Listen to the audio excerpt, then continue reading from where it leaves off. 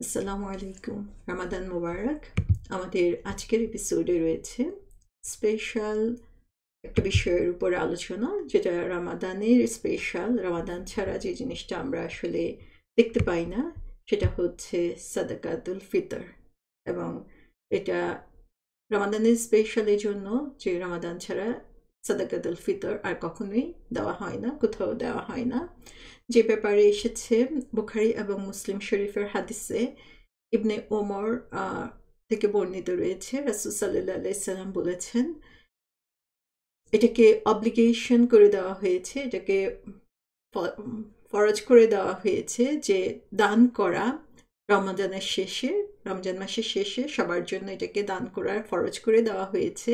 যে বলা হয়েছে যে একটা খেজুর অথবা খেজুরের অংশ অথবা বার্লিও যদি হয়, সেটাকে দান করা প্রত্যেক স্লেভ অথবা ফ্রিম্যান, অথবা কেউ যদি দাস হয় অথবা ফ্রি হয়, একজন মেল ফিমেল, পুরুষ মহিলা, যে কারোর জন্য, ছোট বড় বয়স্ক মুসলিমদের প্রত্যেকের জন্য এটাকে অব্লিগেটরি করে দেওয়া হয়েছে।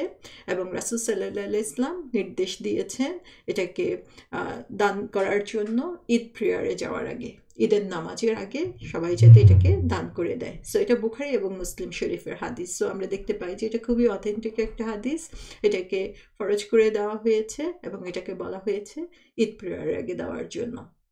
সো এটাকে জাকাতুল ফিতরও বলা হয়ে থাকে। তো আমরা যেটাকে খুব সহজে, খুব পরিচিত টার্ম যেটা, সেটা হচ্ছে ফিতরা।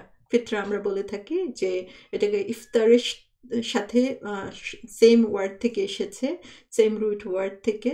যে ফিতরা শব্দটার সাথে আমরা সবাই পরিচিত, যে রমাদানের শেষে যেই অর্থটা আমরা দান করে থাকি, এটা আসলে টার্মটা ভুল।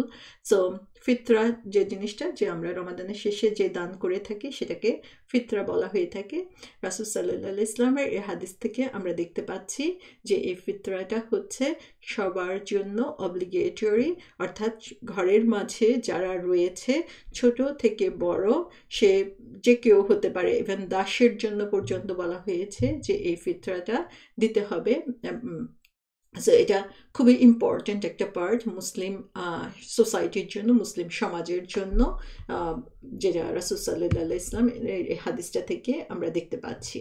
সো এটা পারপাস হিসাবে বলা হয়েছে যে এই ফিতরার যে জিনিসটা, যে যারা হচ্ছে রোজা রাখবে তাদের জন্য এটা বলা হয়েছে যে খুবই ইম্পর্টেন্ট, যে যখন আমরা রোজা রাখি সেই রোজার মাঝে আসলে অনেক ধরনের ভুল হতে পারে, অনেক ধরনের ভ্রান্তি থাকতে পারে।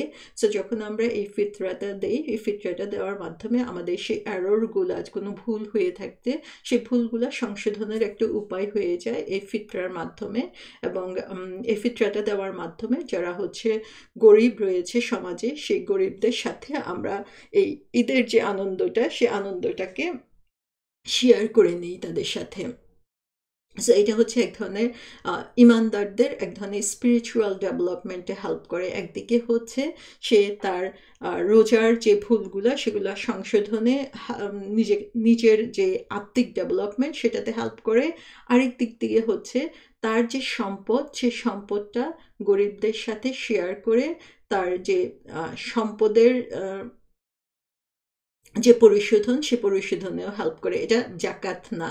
আমরা যে জাকাতের কথা জানি, যে জাকাত হচ্ছে যারা ধনী তাদের জন্য ফরজ, সেই জাকাত না, এটা সবার জন্য। যে আমি ধনী হই বা গরিব হই, সেটা ব্যাপার না। আমার সামান্যতম অর্থ থাকলেও সে ফিতরা দিতে হবে। এবং সে ব্যাপারে এখানে বলা হয়েছে যে মোটামুটি যাদের অর্থ রয়েছে তারা সবাই এই ফিতরার টাকাটা দিবে, এবং এটা পুয়ার যারা, তাদের জন্য দিতে হবে। সো এটা হচ্ছে যে নিজেদের মাঝে দানশীলতা, রহমশীলতা, অন্যদের প্রতি সিম্প্যাথি গ্রো করার জন্য এই ফিতরার বিধানটা এসেছে। এবং আল্লাহ সুবহানাহু ওয়া তাআলার প্রতি নিজের কৃতজ্ঞতা প্রকাশ করার একটা উপায় হচ্ছে এই ফিতরা।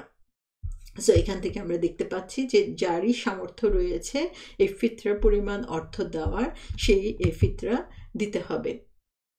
এবং এটা কখন দিতে হবে, এই ফিতরার টাকাটা দিতে হবে, আমরা দেখেছি যে ঈদের আগে, নামাজের আগেই এই ফিতরার টাকাটা দিতে হবে।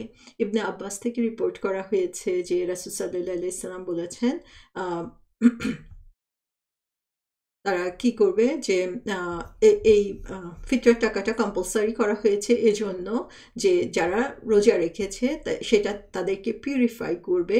হয়তোবা রোজা রাখা অবস্থায় তারা এমন কোনো অনর্থক কথা বলে ফেলেছে, অনর্থক কাজ করে ফেলেছে রোজা রাখা অবস্থায়, যেটা তাদের রোজার রিওয়ার্ডটাকে কমিয়ে দিতে পারে। সো এই ফিতরার টাকাটা সেইটা ফিতরা, আমি বারবার টাকা বলছি, যেটা আমাদের প্রচলিত চলে এসেছে, আমরা দেখব যে এটা আসলে টাকা না।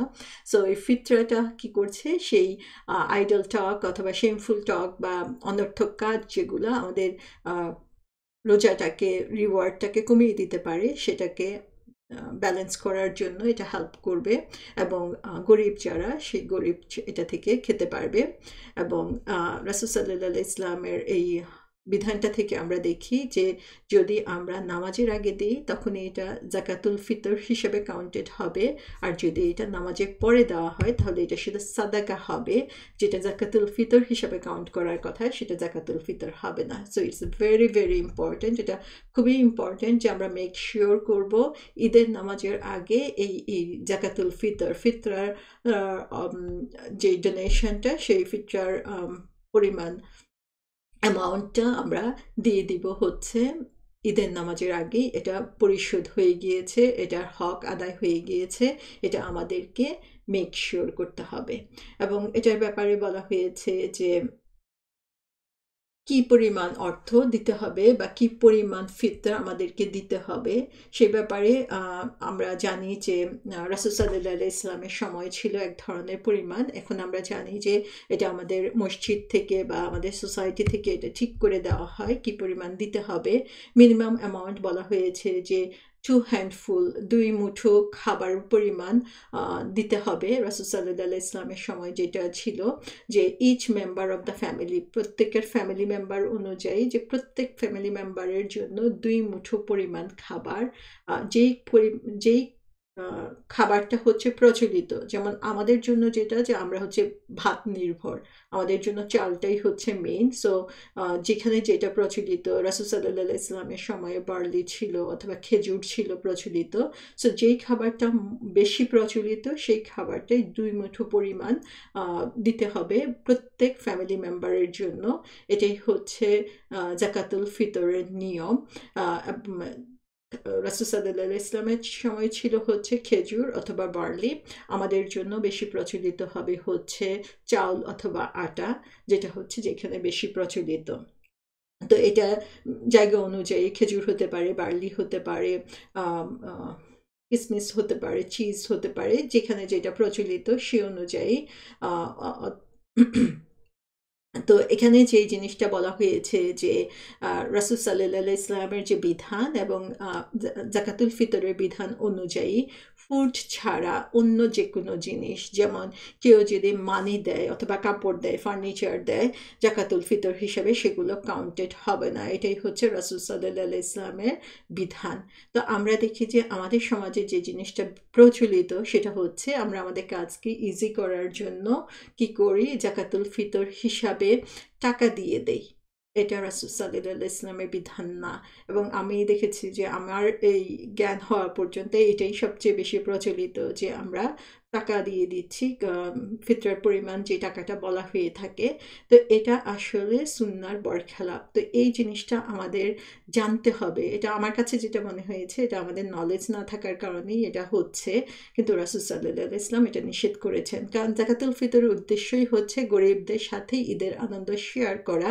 সো তাদেরকে খাবারটা দিয়ে দেওয়া যাতে ঈদের দিন তারা খাবারটা এনজয় করতে পারে এবং তারা না খেয়ে থাকে, ঈদের দিন যেন তারা না খাওয়া অবস্থায় না থাকে, সেজন্যই জাকাতুল ফিতর তাদের সাথে শেয়ার করা। সো আমাদেরকে এই জিনিসটা এস্টাবলিশ করতে হবে সমাজে, যে জাকাতুল ফিতর আমরা অর্থ দিব না, জাকাতুল ফিতরে আমরা খাবারটা দিব।